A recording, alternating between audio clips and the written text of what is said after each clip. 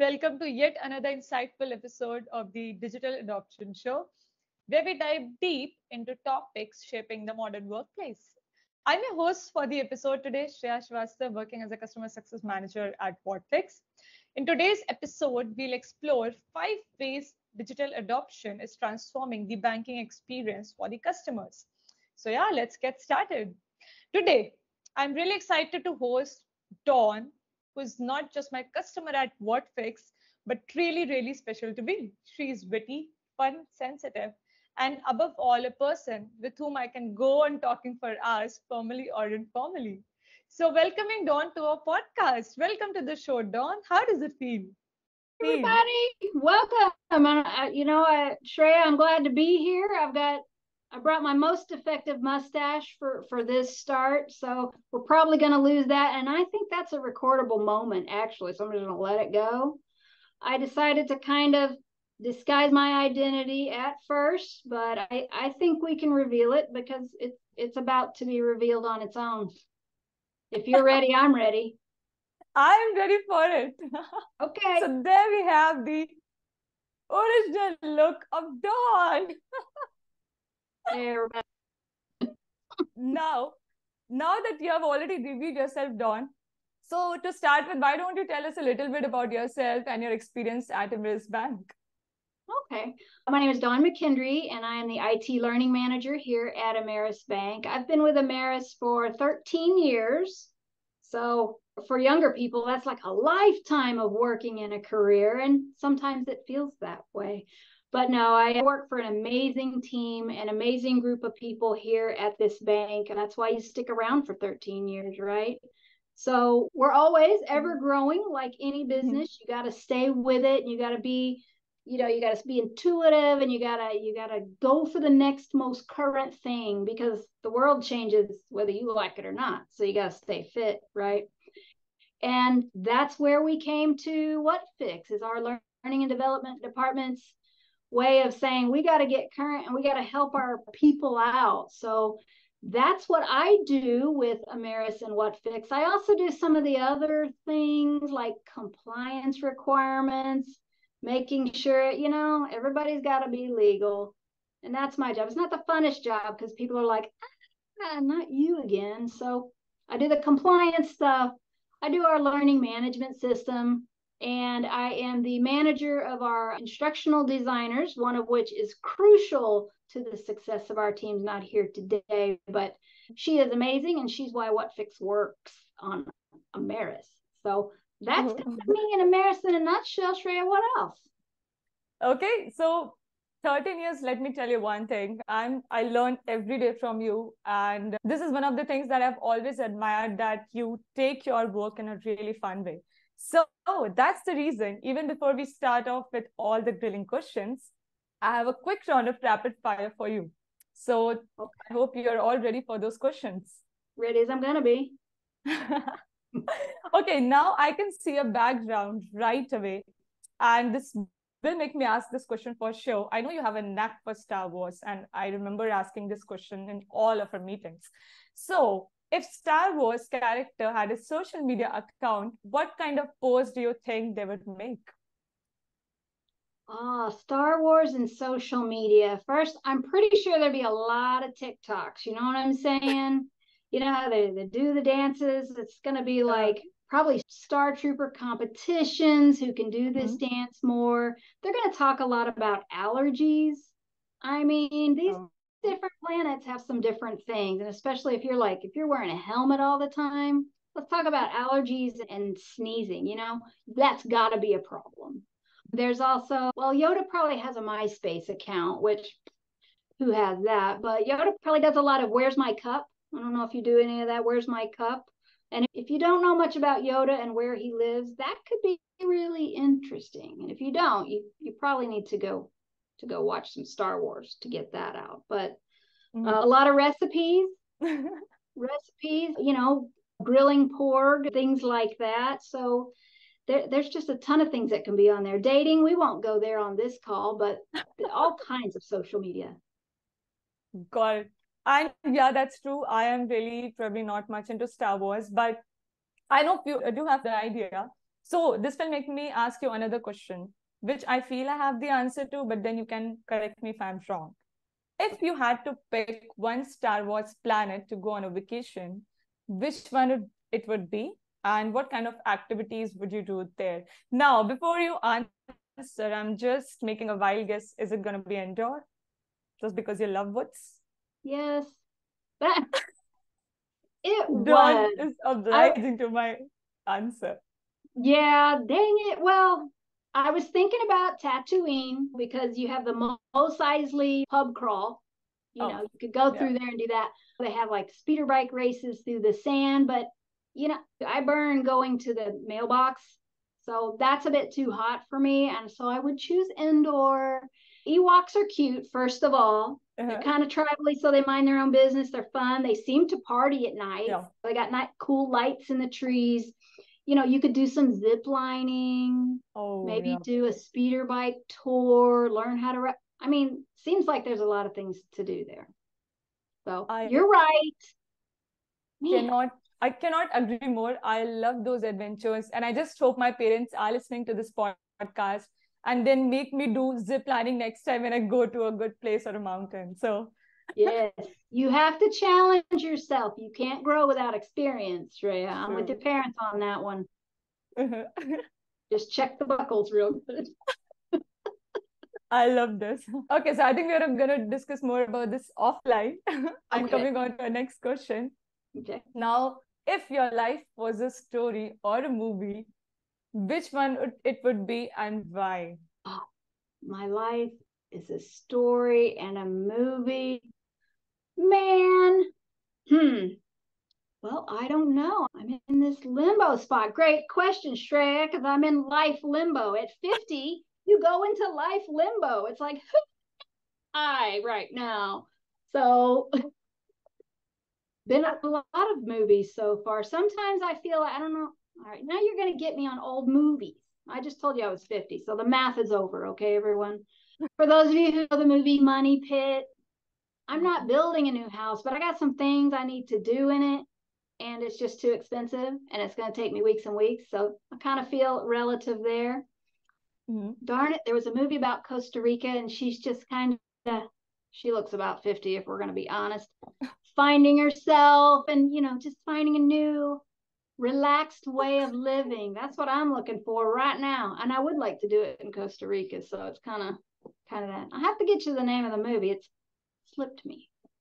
That's okay. I That's think what. you're already living a movie. I don't think so that ever I've met you and I would wonder. I just feel your life is a movie, and every time on a call with you, it feels like I'm in a movie and I'm always laughing or smiling.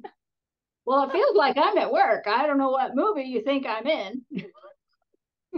That's interesting. Yeah, okay. Maybe. Now there's one question I had, and I had this in me for like always, and I wanted to know that perception. So, Okay.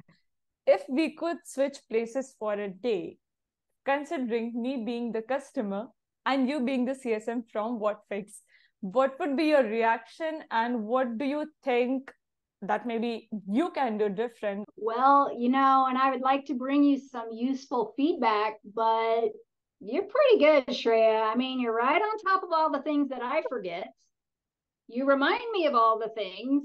You're on point, you're targeted. I mean, you do really great work. How Thank you so much. fast you are with things, and we can be light and talk and whatever, and when it's time to talk business, you put the stuff on. It takes me like 5 minutes to find all the stuff to get it back, but you're right on point. So just the way you handle my team, Kirsten and I, business when it's needed and personal when it's not. I I can't give you any other feedback. Oh my God. Dawn, so firstly, thank you so much. So to all my listeners, Dawn is like the sweetest person and she's someone who is always motivating me. So if you see me smiling at work, it's because of customers like Dawn and Kirsten. So I'm really thankful for that. But, coming to the work part of it and during this whole process, since the time we have you, Dawn, I have learned a lot from you and Kirsten. and really in terms of business, how things operate. So to begin with, let's understand how are banks using digital adoption to provide customers with seamless access to their accounts. And this is something I always wanted to know and understand from a business perspective.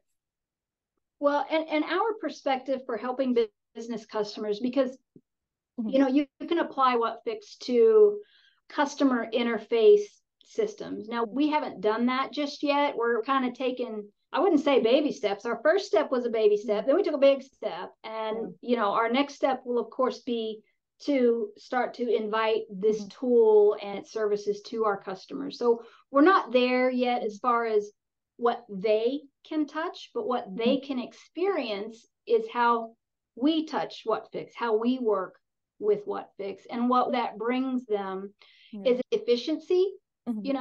It brings them confidence, because when you want to work with someone, especially when it's related to your money, right? Your money is your livelihood, it's your family's livelihood, it's an important thing, right? And so when you go to a place that is handling your money, if you see a lack of confidence or a lack of ability, something takes a long time, which kills the confidence you have, that already builds the initial framework to not the best interaction that you can have. And so our way of touching customers at this moment is to offer our employees the ammunition they need to handle whatever scenario is going to come at them. And of course, it's only as good as we can fortify it. But if I know, even brand new, coming out of training, if I know that I can find how to enroll this person in a CD, maybe I didn't retain that in class. And if I was in class, that would be a true statement, y'all.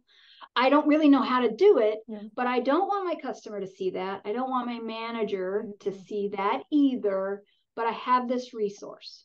And I can say, all right, Mr. Smith, let's take care of that CD for you now. I'm going to hit my little workflow and I'm going to just go do that.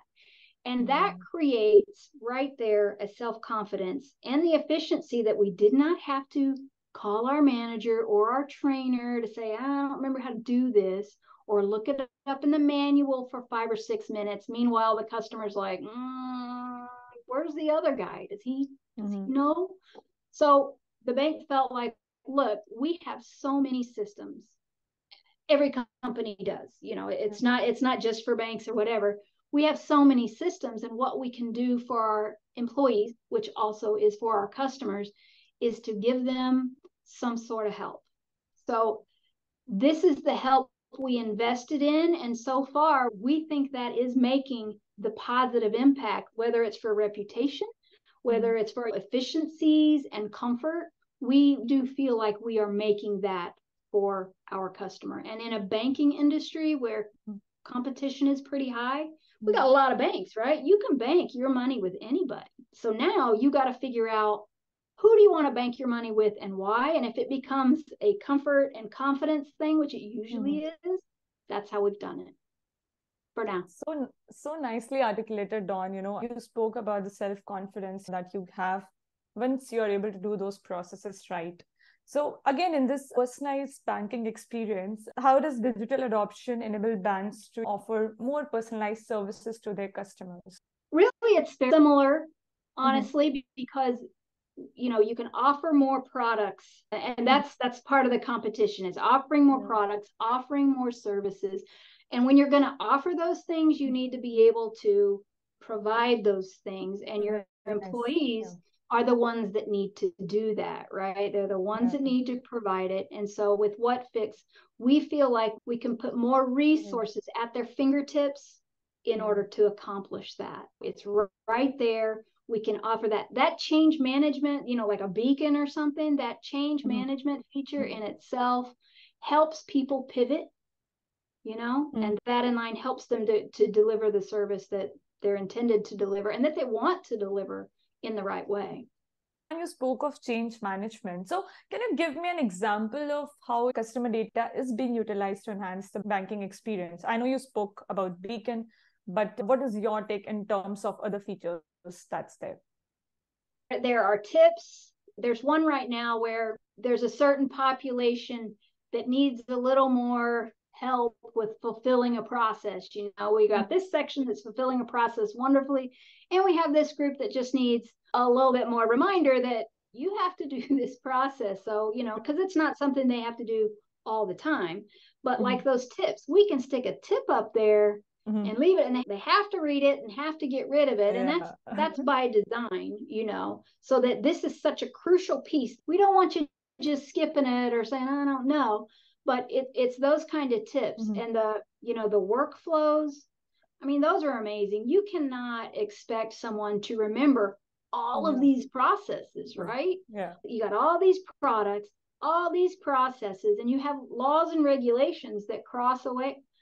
How much can an actual person recall on that stuff? And that's what Whatfix provides right there.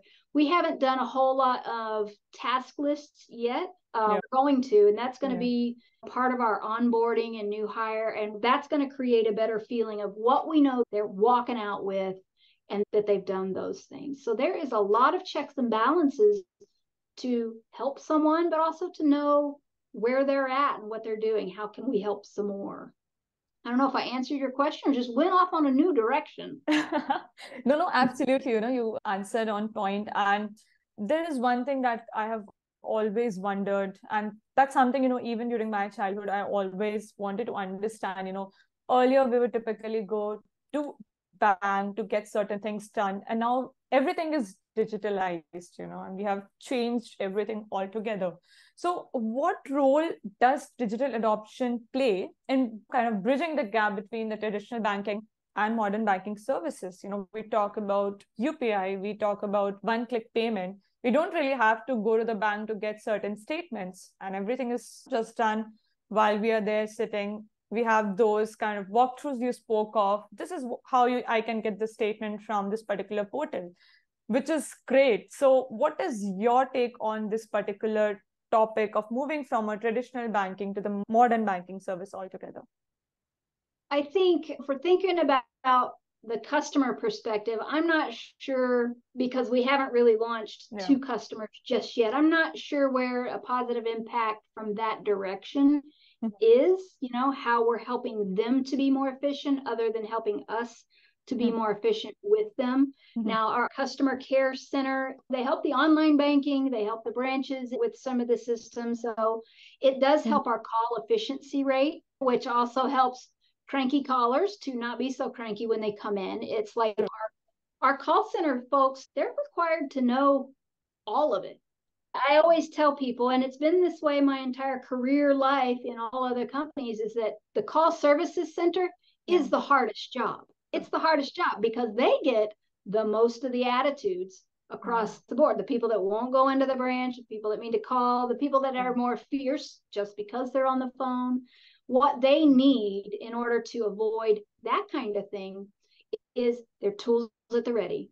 Something they can work on right then and there and not waste this customer's time any more than they absolutely have to. That makes them comfortable and the customer comfortable. So right now, from that perspective, that is how we're helping them, is we just know how to get where we're supposed to get quicker and correctly. We do way less tickets that go in the wrong direction, because how efficient are those? You got a customer that's now waiting 5 days on what should be an easy process or question, but it's gone all over the place. And so that's not creating a great relationship with that customer. So this is how Whatfix is helping us. It's giving us these things to make that impact at the beginning. You articulated it so well, Dawn, because I have been in this situation like a couple of days back, looking for an information which, I'm not able to get on time. So while you were speaking about it, I was really able to feel that, because I have faced those kind of challenges while I was on a call with the support executive, and probably I was cranky. Yeah. And that's a true incident. And as a person delivering that support, I want to give you all the information you need. I just want to, because that's my job. And as a person, that's what I want to do. And so if I can't do that, and I know I'm creating this rocky relationship with my customer that's going to contain a little drama, some emotions that aren't cool, nobody wants that. and everybody wants to work with as little possibility of that as possible. So as a bank, we had decided, look, we need to help our employees keep that situation comfortable for them. This was how we figured out how to do that, because people need help learning and they can't learn it all and regurgitate it all. They need to be able to find it so that they can do their jobs and feel good about it. So you kind of actually answered my next question that I had for you, was in what ways are the digital channels being used to improve customer support and engagement? You spoke some of it, but anything else you would like to share on those lines? Well, if we're not talking about so much the customer interaction and our employees interaction at that time, work in the flow of work, I kind of just get into it. So I didn't mention how long we've been with Whatfix, about a year and a half now. So we're still kind of new, still doing some baby steps and things like it. It took us a little while to do the unique user identification. That's important, everybody. And then the role segmentation, also important. If you want to look at numbers to kind of see what your work is doing, do those things. But once we finally did that, had to get all comfortable. Once we did that, we can actually see what some of this data is doing. And so from our perspective of helping our employees with this tool and product, which helps the customers with that, this is a tool that gives us also the resources we need to help that fan out like that. So, there's a lot of things great about this tool. I'm not being paid to say it. I just really like it. I think it's the way. This is the way. That's so sweet of you, Dawn. But okay, again, any final thoughts or advice for banks looking to embrace digitalization to improve their customer service? Any final take on that? Banks and every other company, because for the exact same thing that I said, the expectation on the human being to have all of this knowledge and be able to go from system to system to system, although some can do it and some are just fine, not everybody is. And so the way of the world is more. And in order to handle the more, you need the resource. And so I would say for banks and all companies, watch the load that you're giving your employees and that expectation. And if you want to succeed and have the same quality, you have to give the tool, the future tool. This is a future tool, because I do not believe in any way that the learning and development field is going to ever go back to a classroom majority style. That's not the realistic way anymore. It is electronic way and a digital adoption. It's important. It's important. Thank you so much, Dawn. That's so nice of you, and to be able to articulate it well, because I think that is where we are trying to bridge the gap in terms of understanding what more that we can provide. And traditional, again, to some extent, we are moving towards the whole digitalization, not just in training, I would say at every platform. So, this is really important. But yeah, the way you answered it, it's really great. And the kind of business value that you teach me over a period of time is something I get to learn every day. I would not have heard about those kind of challenges earlier, especially in the banking sector when I speak. So that's extremely great. And thank you so much for all the knowledge. Yeah, you're welcome. Glad I could pass some on. Sometimes I just pass on costumes and humor. Like that at the start. Yeah. But okay, so but I think that's all I had from my side. And here we are to end yet another episode of the Digital Adoption Show. But before parting, I want to tell you guys something, that Dawn would be representing Whatfix at Dreamforce. Woohoo! So tune in if you are visiting San Francisco, because I am. So any thoughts for your audience, Dawn, before we part ways? Let's see, thoughts for my audience. These are the same thoughts as I give all my audiences when I do this stuff at work. When I produce their WebExes, I do it this way, and it's the same for you guys. For those of you who are current on your Star Wars, Shreya, I know you have assignments to do. Anyway, this is what I leave you with. Be kind to everybody. Be kind to one another, because this is the way. It's the way. And everybody should be watching Star Wars. Okay, audience, that's all. We had from our today's podcast. Tune in next time for more insightful discussions. And thanks for our listeners who joined us today. Really appreciate the time. So we'll see you then. Bye-bye.